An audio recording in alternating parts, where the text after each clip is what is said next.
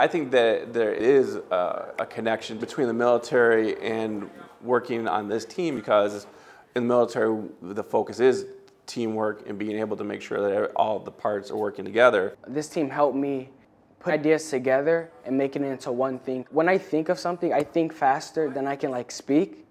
And it's hard for me to put down what I want to do. But since all the people on the team are my friends, they're already used to how I am. They help me articulate my thoughts. The most challenging part of working on this team is trying to get everything done by the deadline. We are getting better at working on deadlines. In the beginning, I was with the marketing team, which does buttons and talk to people.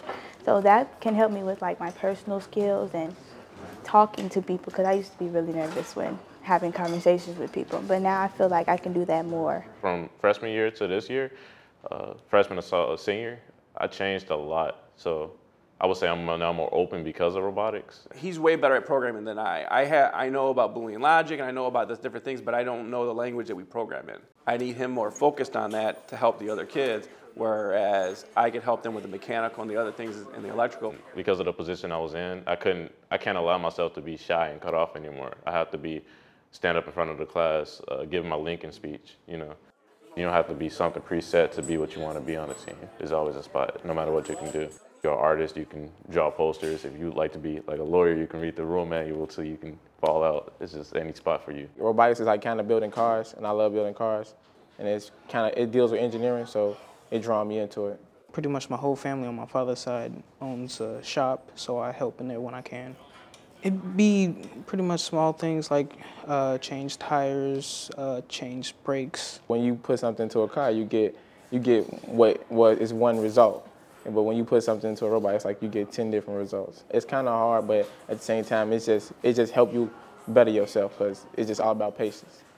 I've been a father for a long time, and so I approach the way I teach, the way I coach, is that I'm this fatherly figure to these people, and that I try and instill that trust and that belief in them that they could do those things. With Ms. Diadra actually showed me how to tap a piece of metal and how to screw on. After a while, it became natural, and I was able to do it on my own. We had a part break on our intake system, and I couldn't order a new one in time, and we were trying to figure out what's going on, and I had to step out to a meeting, and then she ended up coming back to me and was like, oh, it's no problem. I did what he taught me to do, and I just made a new part. On our robot, I built the intake system, which takes in all the balls. I plan to go to college for aerospace engineering. I'm going to the Air Force and taking up engineering in the Air Force. I'm actually interested in forensic science. I just got accepted to University of Wisconsin-Milwaukee, and I'm going to do civil engineering.